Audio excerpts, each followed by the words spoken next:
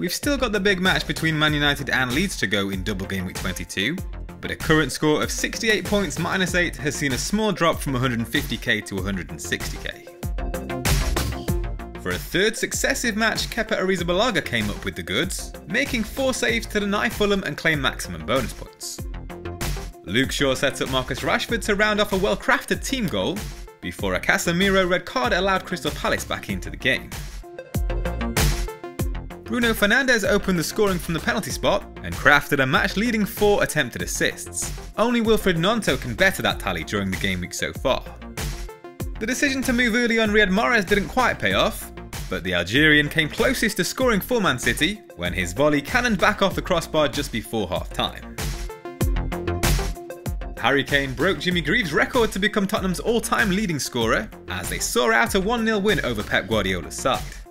He took a match-leading tally of 5 shots and had both of the game's 2 Opta-defined big chances. We got news earlier today of a Double Gameweek 25 to come for Liverpool, Wolves, Arsenal and Everton. So I will be touching on some early transfer plans for that round, as well as the more pressing Double Gameweek 23 that begins on Saturday. The team is in much better shape after the 8-point hit last week, with 5 Double Gameweek 23 players already in place. My plan remains to bring back Kevin De Bruyne despite question marks surrounding his starting place and Man City's form. There has been a pattern to the Belgians' recent bench appearances, both of them coming against Tottenham with Julian Alvarez preferred against their 3 at the back formation. The same happened against Nottingham Forest in Game Week 5, back when Steve Cooper was using a 5-3-2 system. The fact neither Arsenal nor Aston Villa play with a 3 in defence boosts De Bruyne's chances of starting in Double Gameweek 23. Since the Game Week 17 restart, his team leading tally of 19 attempted assists only trails Bruno Fernandes with 21 and Kieran Trippier with 28. It's with a heavy heart that Fernandes is set to make way in spite of recent form. I'm mainly basing this decision on the ceiling that De Bruyne offers, given that I expect him to start both matches, and the fact United have a blank Game Week 25 to come. I also expect their midfield to be significantly weaker without either of Casemiro or Eriksen. And with today's Double Game Week 25 news, I'll be heavily considering moving De Bruyne onto Salah for that round. There's not quite enough funds to make that switch in one move, but I can use this as an opportunity to replace Matt Doherty, who left the league in January, in favour of a cheap defender with a Double Game Week 25 to come. My decision has come down to either James Tarkowski or Max Kilman, neither of which are particularly inspiring.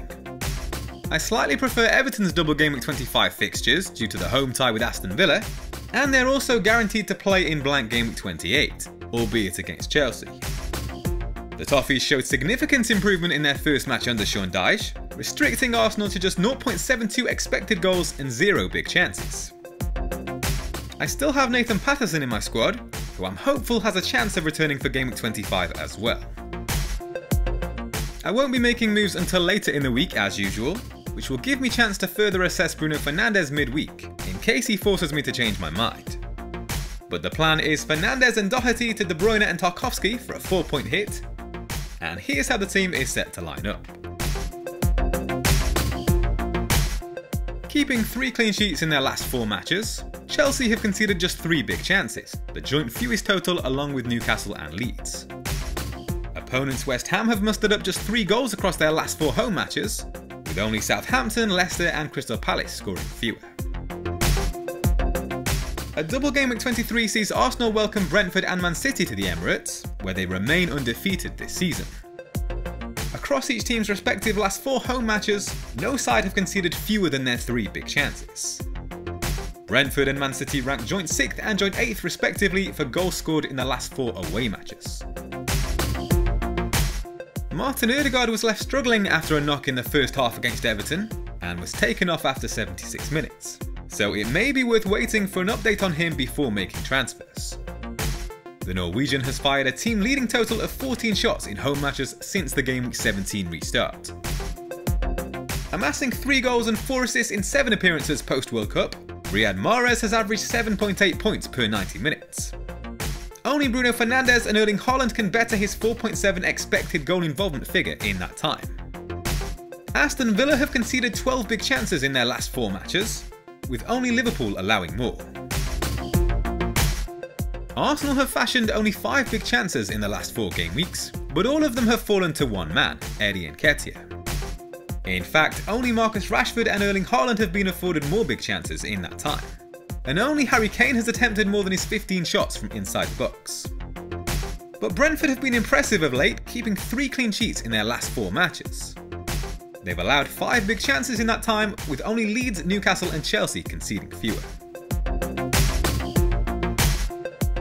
Erling Haaland was kept quiet in the defeat to Spurs and failed to record an attempted goal. But the Norwegian has scored in each of his 3 home matches since the restart, totalling 5 goals and averaging 9.7 points per game. Those numbers bode well for Aston Villa's visit to the Etihad on Sunday. Arsenal meanwhile have failed to keep a clean sheet in any of their 3 home matches against Big Six opposition this season, conceding 1.7 goals per game on average.